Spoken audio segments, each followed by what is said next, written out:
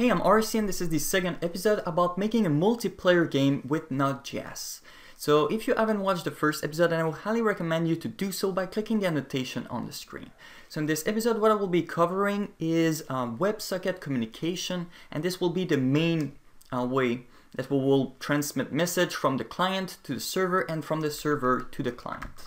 However, before getting into that, I want to do a little recap about anonymous function in JavaScript. So let's say we got this. So a equal 1, then we call the function with the parameter a. So this is equivalent to just calling myfunc with 1 as a parameter. Now one thing you can do in JavaScript is that a variable can also be a function. For example, a equal that function, and then you call the function with a as a parameter. Now one thing you can do is, like here, we change the 1 for a function, and here we can also do this. So myfunc, and then the first parameter is a function. So we will use this syntax very often when coding communication on the server. Okay, so now about WebSocket, what you need to do first is to install the WebSocket library socket.io. So as usual, it's npm install socket.io. So you open the command line, go to the root of your project like I showed in the last episode, and then you simply type the command. And this will install socket.io on your project. Okay, so this is our project right now. So on the left side, it's our app.js where we initialize the server. And on the right side, it's our index file where we display anything we want to display to the client. So the app.js file, and inside the client, the index.html5 I'm talking about. So in order to use socket.io, this is what we will need to type. So this over there on the server and this over there on the client. So that line you don't really need to understand what it does. It just loads the file and then initialize it, and it returns an object, the IO object, that has all the functionalities of the socket.io library. And on the client, what we do is that we request a certain file, and then we initialize a connection. So this over there initialize a connection, a WebSocket connection between the client and the server. Now that function over here, this over there, what it does is that whenever there's a connection, this function will be called. So right now what happens is if a player connects to the server, this function will be called, and there should be a message saying socket connection. So let's go and test what we have written. So just save both of them, go over here, type node app.js. As usual, it should say server started right here. And if you open Google Chrome and you go to localhost 2000, it should say hello world and also connect to the server. And if we check here, it should say socket connection. And if we refresh the page, it should say socket connection once again. So every time this over here is called, so when a new client arrives, that function will be called. And yeah.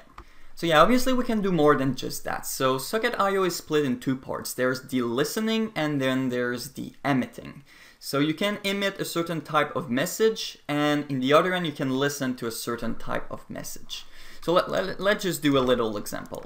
So on the client, right after connecting to the server, I'm going to emit happy. So this is the type of message. I'm sending an happy message. And on the server, what I can do is I can listen to the happy message. And this is done with socket.on. So whenever there's a happy message, that function will be called and it's going to console log happy. So let's just save and test this. There we go. Log into the game, and over here we should see happy. So one thing we can also do when emitting messages is to add data to it. So happy is the type of message, and it can have data. For example, an object called reason, and the reason is my birthday. And on the server, this function over there actually takes a parameter called data. So this is the first parameter, and data will be the same than whatever data the client sends us. So this over there will go inside our data so we can access the property.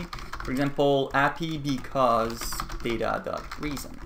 So if we save that and reset the server, then we should see happy because it's my birthday. So now one thing to understand is that it works both ways. Right now the client sends a message, but it can also be the opposite. So a server sends a message, for example, emit server message with this data, and on the client we got this. So the client listened to any package that starts with server message, and it will console log the data message. So if we save that and reset the server, there we go, and I connect, I go in the console log, I should see hello. That was sent from the server. Another thing you can do is, instead of emitting the API right after connecting, we can do it under certain conditions. So let's say I create a function called API over here. So if I don't call API, nothing happens. If I call API, then it's going to emit the package. And what I will do is I will create a button over here with HTML. So when you click on the button API, it's going to call the API function and it's going to emit this. So if we save, go back here. So right now on the server, there is nothing. There's just socket connection done.